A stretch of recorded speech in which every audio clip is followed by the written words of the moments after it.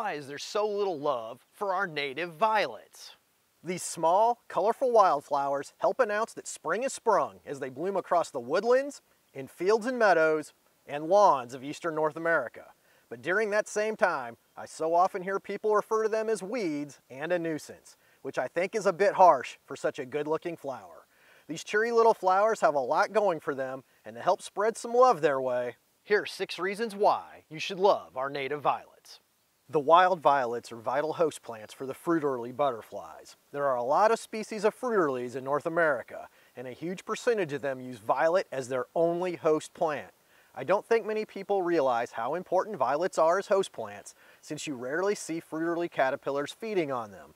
The caterpillars tend to hide amongst the ground debris during the day and feed on the violet's foliage at night. So even though we may rarely see them feeding, violets are super important to those caterpillars and the future of fritillary butterflies. A more obvious reason to love the native violets is their beautiful early spring bloom that can last into early summer. In most areas, the bloom will occur from March through May, but this can vary with location and species. The leaves also emerge early and can add a nice touch of green to the still somewhat dreary late winter, early spring landscape.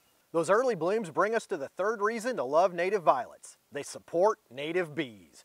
One very specialized bee in particular, the violet mining bee, Andrena violae, which specializes on the pollen of native violets to feed its young. This small mining bee can be seen deep in violet flowers collecting pollen, which it will then take back to its burrow nest to be stored so its young can feed on it when they hatch. Other native bees, such as bumblebees, will also visit the blooms of native violets. I mention many bee species in my videos, and if you would like to learn more about the bees that happen to be in your yard, I recommend the book Bees, an Identification and Native Plant Forage Guide by Heather Holm. This book covers native bees and introduced species in detail, including size, when they are active, life cycle, where they nest, and how they collect pollen, and even has a section covering common native forage plants for each bee. There are sections devoted to many species of native trees, shrubs, and herbaceous plants that bees use.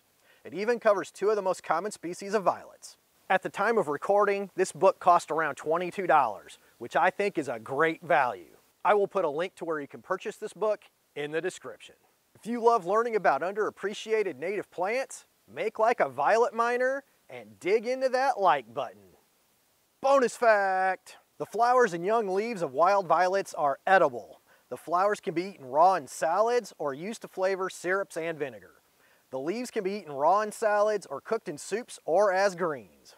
Be aware, there are some plants you don't want to eat that have leaves very similar to violets. So don't go foraging violets unless you are 100% sure what you are picking.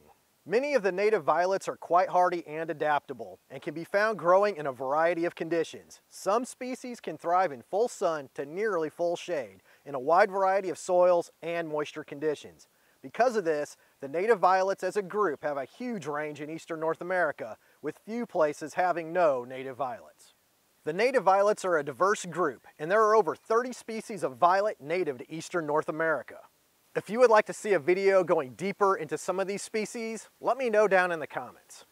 With that diversity comes a wide assortment of colors. Wild violet blooms can range from purple, to blue, to white, to yellow, and even combinations.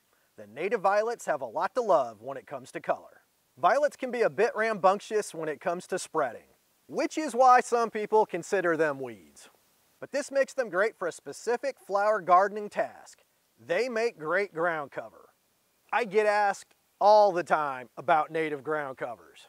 And honestly, if you want a tough, easy, can be planted just about anywhere native ground cover, it is hard to beat some of the native violet species. The native violets have a lot to love about them, and so does another group of plants many seem to shy away from, the goldenrods. While there are many goldenrods you do not want in your pollinator garden, there are plenty that will do great when planted in a smaller space. And you can learn all about them in this video, and be sure to get out and explore nature in your backyard.